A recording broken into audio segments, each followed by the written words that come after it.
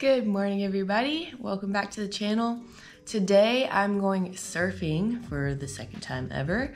I'm really excited because after the first video that I put out of my first trip surfing at Cocoa Beach, a company reached out to me that is based out of Cocoa Beach. They're called Sons of the Sea Surf School. And it's a father and his sons, and they grew up on the water at Cocoa Beach. They live, breathe, everything surf, and they run this surf school and teach people how to surf from the beginner level all the way up to competitive surfing. And they reached out and said, hey, come surf with us. We'd love to teach you some things and get you out on the water. And so I am meeting up with Baker today, and he's going to be giving Sammy and I a surf lesson. Sammy, my friend from England, is still here. So I'm really excited about that. And today is going to be a very beautiful day. I'm hoping to get there in time for low tide. There is a tropical storm blowing in to Florida either today or tomorrow. It is coming in on the west side, but apparently that also has some sort of effect on the waves everywhere because everything's just gonna be a little bit ruffled up. Excited to get out there and surf. Oh, before we leave, I am gonna make some water and an electrolyte drink because last time I went surfing, I did not drink enough water or electrolytes, and I think I got dehydrated and had a wicked headache the next day. Also, introducing the sponsor of today's video, I got these awesome water bottles off of Amazon. This company is called Super Sparrow, and I got two really nice aluminum water bottles, and these are going to keep my water cold while I'm at the beach, because nobody likes to drink hot water and electrolytes, and I'm really excited about these. These are 1 liter bottles. I really like these because there's 2 options for the lid. So this is just the regular screw-on lid, and you can drink the bottle like that. Or they have the straw version. So it comes with the straw, you stick it in there, and then you can just drink water like that. Also have these just regular ones, so these are super light. I like to use these and bring them to CrossFit, and they just have the little pop lid. Oops. This, or you can drink water. These are super nice, and I like how they have a little armband too. I'll probably take these guys hiking with me because these ones are just too heavy, but I like these for the beach because they keep your water and electrolytes cold. And I'm also gonna show you guys today, I've been making a homemade electrolyte drink because I've been wanting to not drink as much Gatorade just because there's a lot of added ingredients in Gatorade that don't need to be there, mostly food dyes. There's like red 40s and blues and all these things. I would still like to get the electrolytes, but less sugar, more healthy, whole food sources. So I'm gonna show you guys how I make my electrolyte drink. Let's go. So what you're gonna need for this electrolyte drink is some coconut water, some tart cherry juice, and this is just the cherries. There's no added anything in this. There's no added anything in this, and a lemon. Cut my lemon in half and then juice it, the whole thing. Okay, so once you have the lemon juice, I just pour some coconut water in there too, and this is gonna make up the most of our drink. So I'm just showing you guys in this cup. I'm gonna pour it in my water bottle. So I'm gonna pour that into here. This is our coconut water and lemon juice mixture. And I'm gonna fill that up to about right here. I'm not making a full liter serving for this. I'm just gonna do about 750 milliliters. And then I'm just gonna shake up my tart cherry juice and do a splash of that for taste. So this has all of the electrolytes that you need. The coconut water has some sodium, some potassium, and some magnesium. And then if you think that you're gonna be sweating a lot or whatever, you could even put a little bit of Himalayan sea salt in here as well. I think I get plenty of salt from my diet, and I think with the coconut water, that does it for me. But you definitely need those electrolytes to actually absorb the water into your cells and actually be hydrated. Just gonna shake this up really quickly and give it a try. I normally just do everything to taste. Sometimes I'll add more cherry juice. Let's see. That's so good. I'm just gonna add some ice cubes in there, and I have my electrolyte mix to go. Another good type of juice to put in there is watermelon juice. I don't have that right now, but I've really been loving this tart cherry juice. It's really good for sore muscles, and I've been in the gym a lot lately, so that's what I've been adding to my little electrolyte mix. But anyway, let's get all loaded up and head to the beach.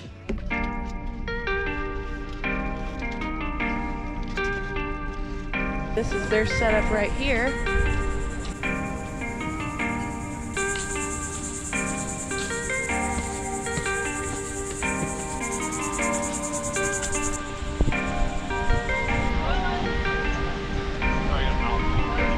Hey, thanks.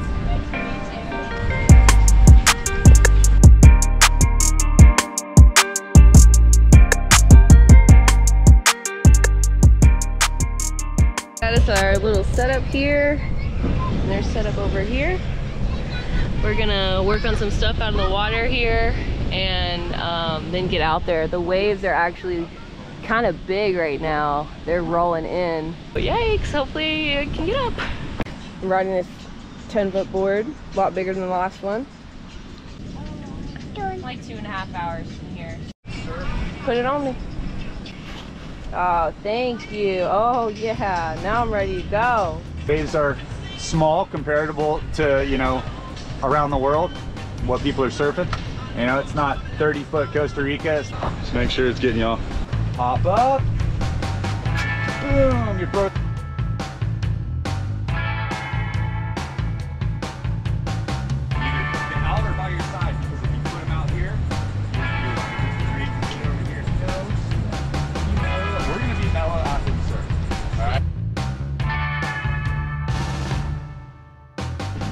All right, we just finished with the land lesson. Now we're gonna go down to the water. I'm gonna leave you all here and come back in a little bit to get some footage.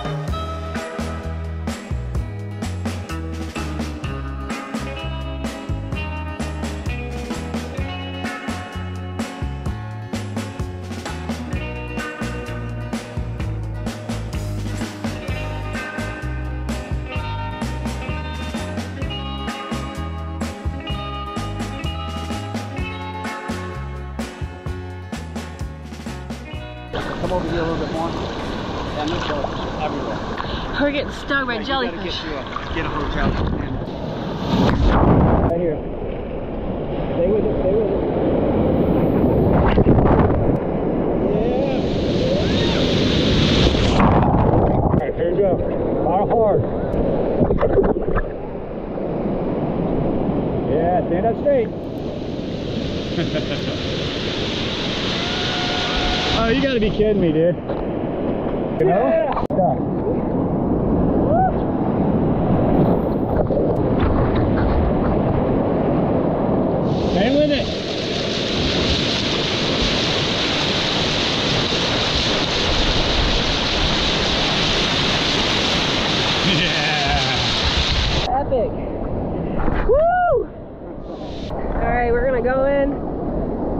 Take a little break. That was insane. We went out at low tide. I don't know what time it is, but the tide's starting to come in and the waves are really choppy because there's the storm blowing through. These waves are 10 times as big as the ones I did last time, which, I mean, you know, it's not like Hawaii or Costa Rica or anything, but they were huge to me. There's the coach. You ready to rinse off this freshwater, girl? All right, we just rinsed off at the showers. We're gonna go jump in the pool at the Best Western because we can.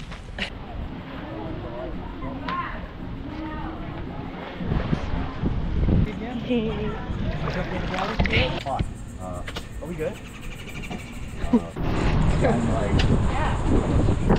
Taking a ride around Cocoa Beach. Baker's showing us where he grew up. So this little house right here to the right, this is the house I grew up in. Look at those cactuses. Yeah. Man, I wish the hospital was here that I worked at. Oh, yeah. What's your king of the All right, me, Baker, and Sammy are gonna go look at some Indian mounds that are apparently around here. So, driving around in the golf cart. Yeah. If you start to like kind of look back in there, you can see it's starting to go up. Yeah. See that? Yeah. Or it's just weird taking you back in the woods. My mom's gonna be watching this, shaking her head. Yeah, like you went in the woods with some dude. Yeah. Alright, so look, see this? Yeah. All this Indian. Is Florida, mounds. bro. We're flat. Yeah.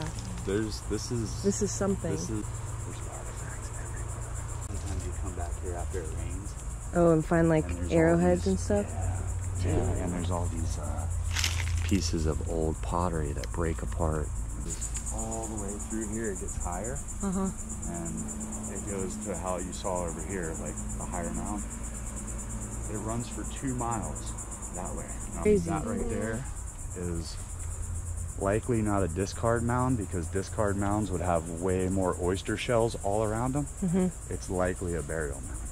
Are they protective? Yes. Okay. Illegal. If you and I would have just found a arrowhead or a spearhead, it's illegal for us to keep them. Felony. The same system that made it a felony for you and I to explore public land and find an arrowhead. For over 40 years, they excavated shell mounds with trackhoes and big bobcats and big equipment and dump trucks. They scraped them away. Not these ones, but shell mounds, actual shell mounds. And then shell mounds were where the natives lived for 500 years or so, and they discarded all their fish bones, their shells, and all that kind of stuff. Yeah. And they would pile it up high to make areas that were high in case of flooding. And those discard mounds, some of them are, you know, show that the people lived there for like 1,000 years or 1,500 years.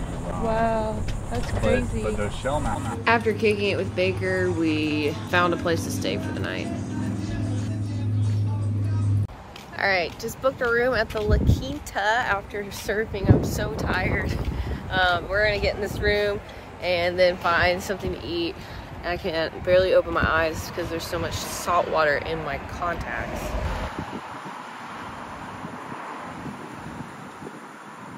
All right, y'all, we got showered and now we're walking to 4th Street Filling Station. I went there last time. Sammy found some good things to eat there, so I really like that place, so I'm excited about going back. But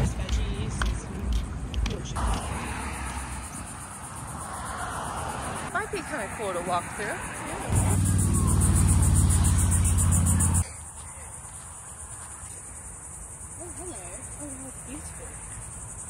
One thing I love about Florida is how wild it feels. This little preserve is only a few acres in the middle of the city, but there's so much life in nature in just this small area. The wildlife, plants, and overall ecosystem is just so fascinating and beautiful. And there's our hotel right back there. Apparently you can access this whole little trail system right from where we're staying. That's really cool.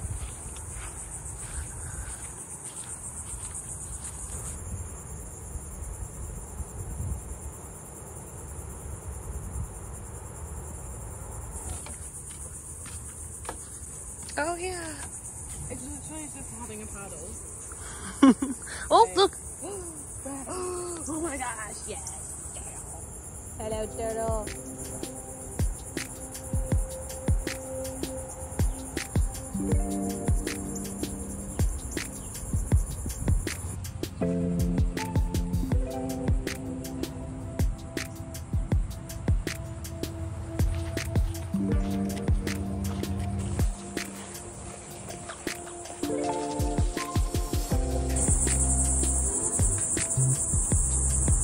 Tammy and I decided to walk into downtown and grab some breakfast. We're going to Surfinista to get some acai bowls.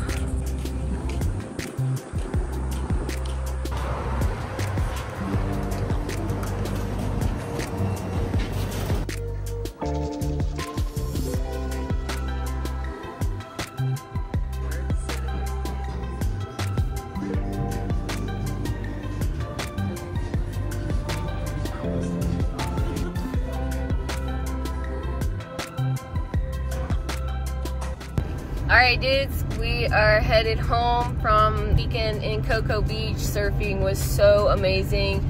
Make sure to check out Sons of the Sea Surf School if you are on the east coast of Florida and you want to learn how to surf and you want to get up on your board a bunch for the first time. Baker is an amazing teacher and we just had so much fun with him, and they just really know what they're doing. Those guys know that water better than anybody in the whole surrounding area, and we had a lot of fun hanging out with him and Brittany and Darren. So thank you guys so much for such an awesome time.